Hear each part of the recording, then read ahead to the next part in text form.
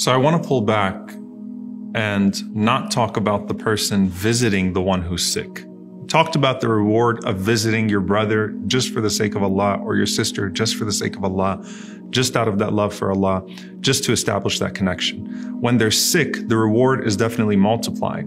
But I want to speak about it from the perspective of the one who actually is sick, the one who is in bed, going through some sort of fever, going through some sort of illness, whether they're in a hospital or at home. What is their status with Allah at that moment? And what role do the angels play in accompanying that person as they're in that situation?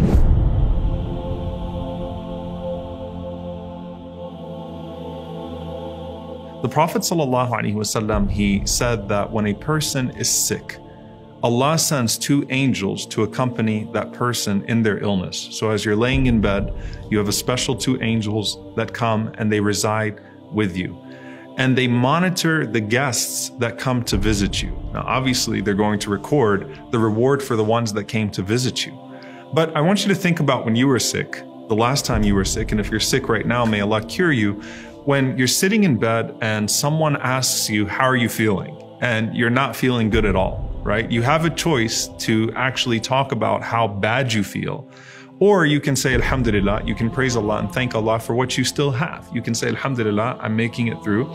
And if you talk about your situation, it's only to describe it for the sake of giving an accurate picture of what you're going through, but not to complain, not to lament the situation, but to say, Alhamdulillah, to say, all praises and thanks are due to Allah for what He has spared me in the midst of this illness and this sickness, right? So you're sitting there and you have that opportunity. And that could come, through someone sending you a text message when you're in bed and saying, how are you doing? And you could respond with a long list of how horrible your life is right now and how you're feeling.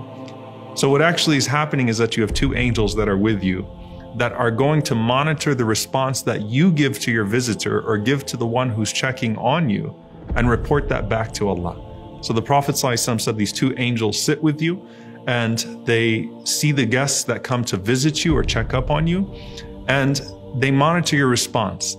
If you praise Allah and glorify Allah, then they take that response back up to Allah subhanahu wa ta'ala. And Allah subhanahu wa ta'ala responds, and Allah says, if I cause my slave to die as a result of this illness, then I will surely grant that person Jannah. I will give that person a garden in Jannah. And Allah subhanahu wa ta'ala then goes on to say, and should I heal my abd, should I heal my slave, then I will replace their blood with that which is better, their flesh with that which is better, and I will wipe out their sins. So Allah subhanahu wa ta'ala says, I will give that person lahman khayran min lahmihi, flesh that is better than the flesh that they already have. Daman khayran min damihi, blood that is better than the blood that they already have. And I will wipe out their sins. And so if Allah subhanahu wa ta'ala causes you to die, then you have Jannah assured because of the way that you responded. If you live, then Allah subhanahu wa ta'ala will restore you in a better way and at the same time wipe out the sins that you carried with you to that illness. Now, that's something that only belongs to the sick person. In general, if you're patient in the midst of hardship, Allah subhanahu wa ta'ala gives you rewards as a result of that. But there's something special for the one that is sick, and that would help us understand the reward of the one that's visiting the sick. The Prophet ﷺ said that on the Day of Judgment, when a person stands before Allah, Allah says to the servant, "O my servant, O son of Adam, I was hungry and you did not feed me." And the person would say, "Ya Rabb, O my Lord, how could I feed you and you are the Lord of the worlds?" And Allah subhanahu wa ta'ala would respond and say, "Don't you know that my servant so-and-so was hungry?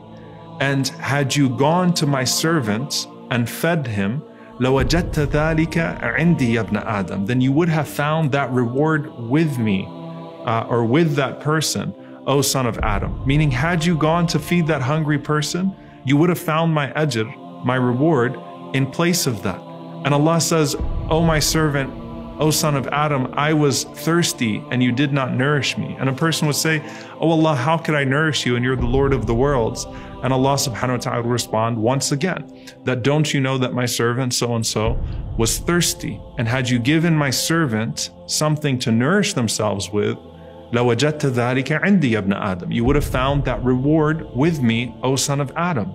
But then Allah subhanahu wa ta'ala says, "O son of Adam, I was sick and you did not visit me." And the person would say, "How could I visit you? And you are the Lord of the worlds." And Allah subhanahu wa ta'ala gives a different answer than the one that he gives to the previous two. Allah subhanahu wa ta'ala says, "Don't you know my servant so-and-so was sick? And had you gone to him, لَوْ عُدْتَهُ, had you gone to visit him, لَوَجَدْتَنِي عِنْدَهُ يَا ابْنَ آدَمَ, you would have found me with him, O son of Adam. You would have found me with that person, O son of Adam. Not my reward, you would have found me with that person, O son of Adam." And so when you are sick and patient with that illness, it's not just the reward of Allah that's with you, it's Allah himself that's with you.